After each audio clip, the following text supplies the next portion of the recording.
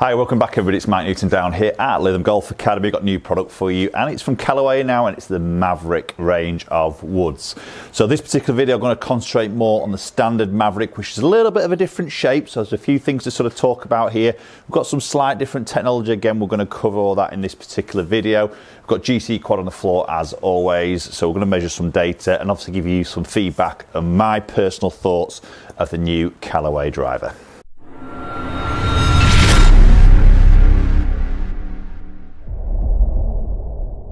Okay, so we've now got three heads with the Mavrik. We've got the Mavrik standard head, which I'm going to focus on today, which is a little bit of a different shape. We've got the Sub-Zero, which is a little bit more of a traditional shaping, a bit more low spin option for those maybe faster club head speed who's trying to get a bit of spin down. And then we've got a Max version, which is a little bit more sort of slightly bigger, more forgiving, a little bit more draw biased. But as I say, this particular video I'm going to really hit the standard Mavrik, which I think is going to be the bigger sort of seller out of the three options there, and I'll concentrate on the other two and maybe in a separate video. Okay, so what's happening in the Mavrik? So as I say, slightly different shape, and the first thing that sort of stands out here now is the back section of the driver it gets lifted up quite early compared to the other ones. I'll put a little clip up comparing it to the Sub-Zero and the Max, a little bit of a different shape. So it's all about aerodynamics, which is a big theme across all the manufacturers, I think, for 2020, is trying to get that club head to travel as fast as possible through that air into that impact position, obviously to max your club head speed, potentially then maxing your ball speed. So obviously that's to do with aerodynamics. We've got a weighted fixed screw in the back section. We've got jailbreak that we've seen in previous models, which I think is a good addition there. I think it just creates that stability between that sole and that crown, putting a bit more energy back into the golf ball. Definitely saw that when it first came out in the original Epic. We saw a little bit of uptake on ball speed there against other drivers on the market. Obviously last year was a big talking point was flash face, you know, artificial intelligence through a supercomputer design this face. It's got like ripples on the back section of the club face, so it's creating speed basically across the entire face. What they've done on this Mavrik range now is the faces are different between each of those drivers. So Sub-Zero, the standard Mavrik, and then the Max have got different faces on each of ones. So it's all trying to aim at a certain golfer who is going to maybe miss the strikes in certain areas. It's creating more consistency of that ball speed. Okay, let's get underway. Let's hit some shots. So just presenting that down by the golf ball. It's a typical Callaway driver look. It's nothing massively different from the Epic and the Flash.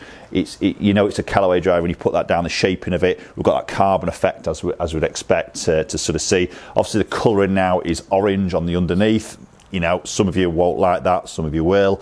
Again, that doesn't bother me. That's the underneath of the driver. I'm not really interested in what it looks massively like on the underneath the driver. I'm more bothered about the top section. We've got lovely carbon gloss finish, a little bit of that orange lipstick just on those three edges around the back section, and that's it. That's all, the only orange you'll see from that address position. So adjustability again in the neck sleeve. This is actually a 10.5 head, so I've lofted this down to 9.5, which is a bit nearer to my particular loft. And again, it does sit lovely behind that golf ball. Okay, let's get this first one hit.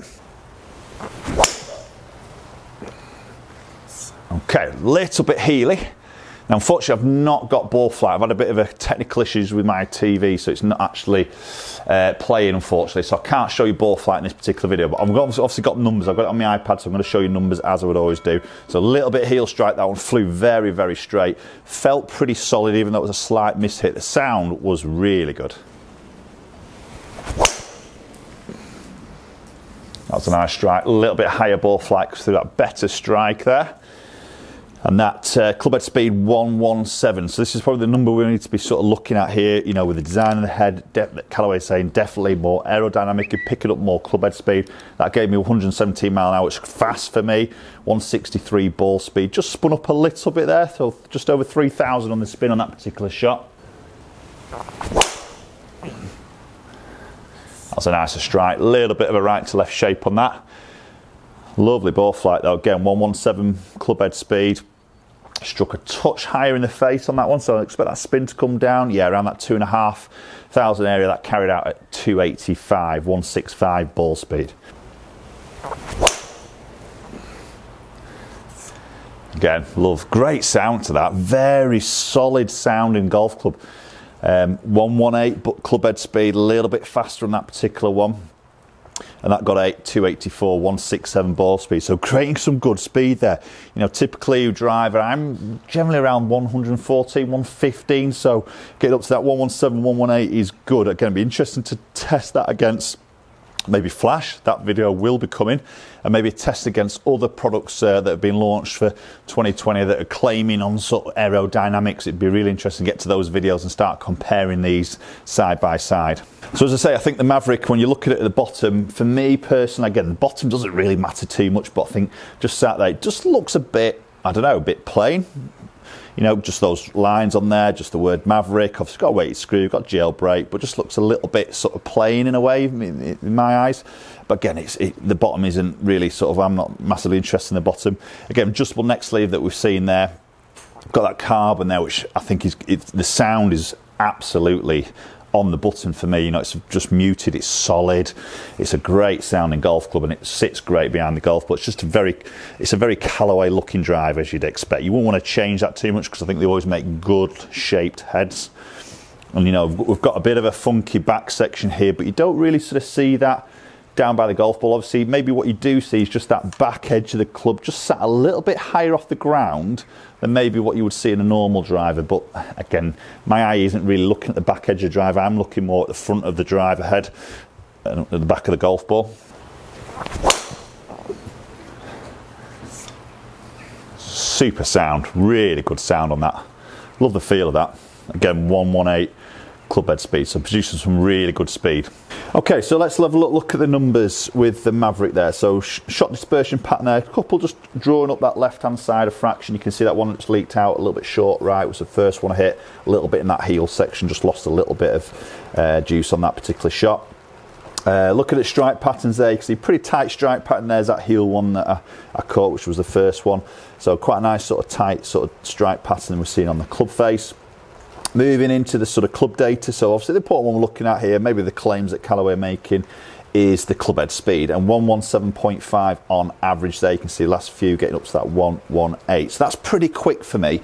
Again, as I produce the different strikes, we'll just change the slightly different of the spin. So looking at your ball data here, you can see ball speed 163.7, peaking out at that 166.9, nearly 167, which is pretty quick for me.